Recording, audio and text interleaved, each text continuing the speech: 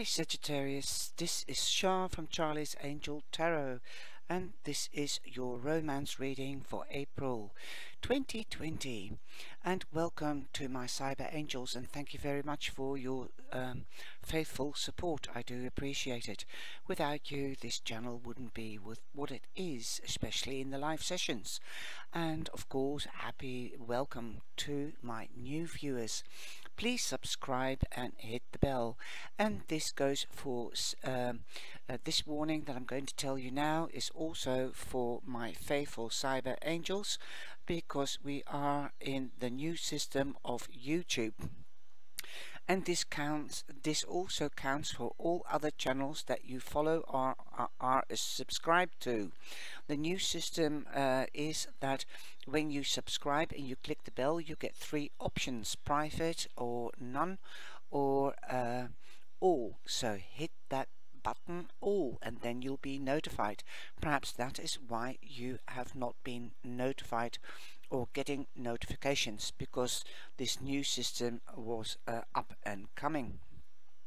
So let's hope that this system is better than the old.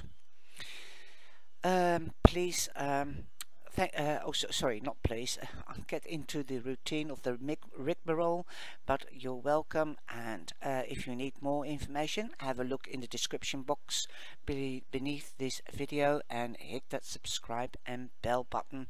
And if you need more information, what kind of readings there are, then click on this little icon here in the corner, the white circle with the eye, and it will take you to my website, and there you can find all kinds of information and updates.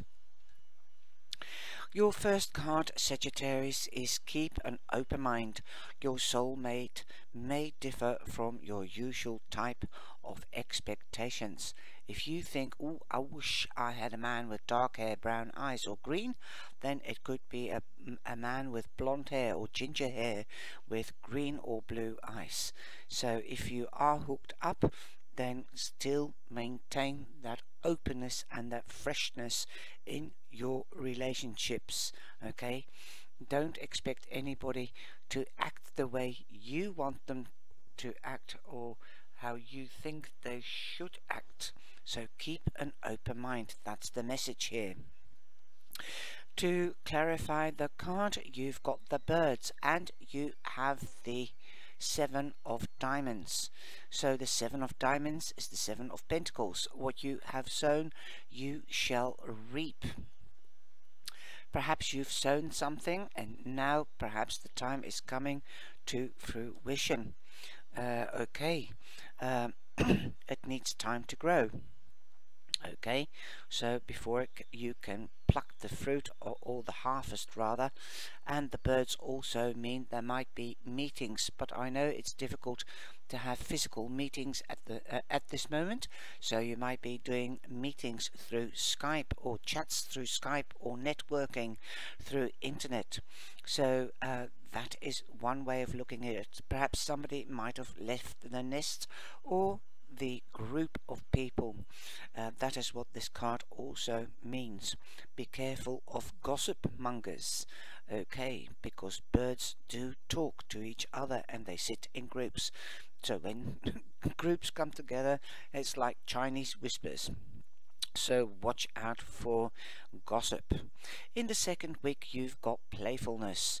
To recapture romance, allow your inner youth or your inner child come out and shine and have fun.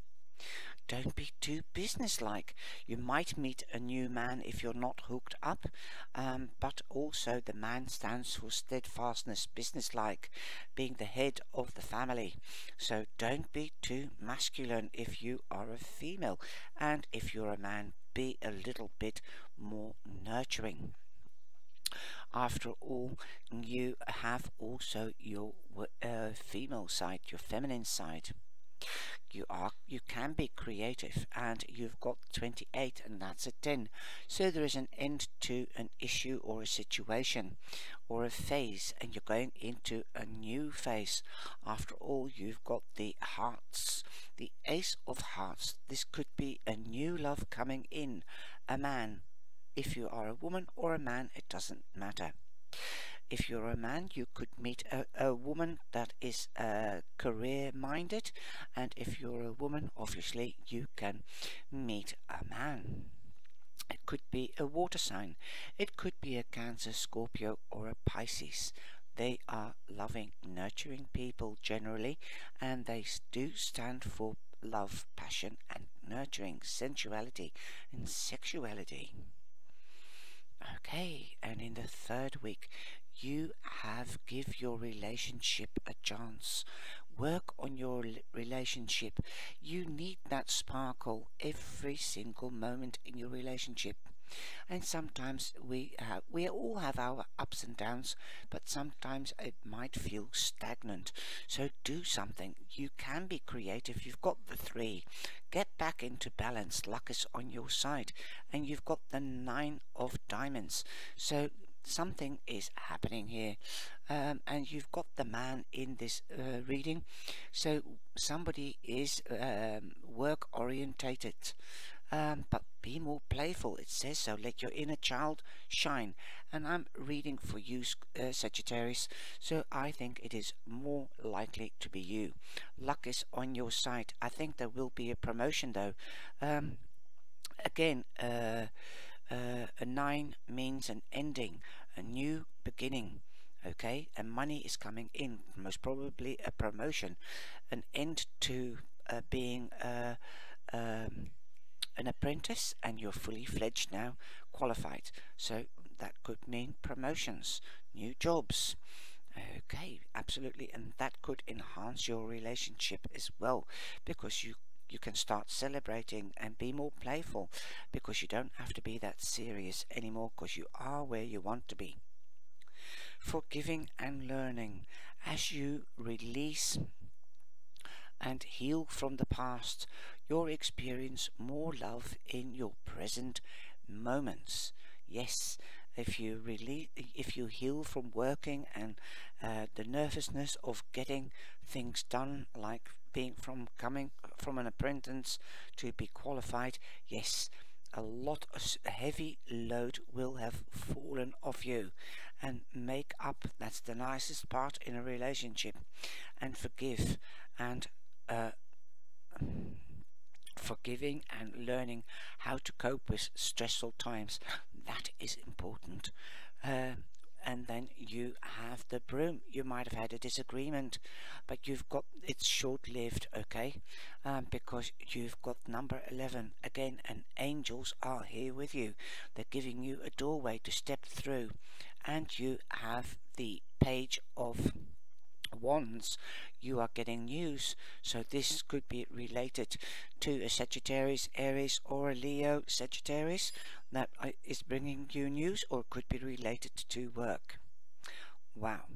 And I think work has got something to do with your relationship. You are too busy. That is what I'm thinking. Think of why you are in a relationship. What do you want? You lost your heart to this person if you are hooked up, and if you're not hooked up, you will be meeting your love. And this could be a fire sign, Sagittarius, or a water sign, because we've got the Ace of Hearts, we've got the Page of Wands, and we have the Page of Hearts. So you might get an offer of love. Okay, and this is number 24, and 24, 2 and 6 is 6, so you will be back in balance at the end of April, and I hope the lockdown will be over, so that you can meet and be playful, and you don't have to be so serious anymore, and you don't have to worry. There will be big happy changes. Wow. And amazing. This card from Archangel Metatron, that's the golden key. Open the door. You've got the archway, and you've got the number 11. So there are new beginnings this month. I think somebody is going to call upon your creativity, but know your boundaries. Don't lose your boundaries. set them daily. So you know, if you make a list, and you've done 10 things, or you make a list of 20 things and you only get 6 done, do them well and be happy that you were able to do that. Remain in balance. You've got 14, so that's a 5, don't get out of balance. Accept the help from the divine and the angels.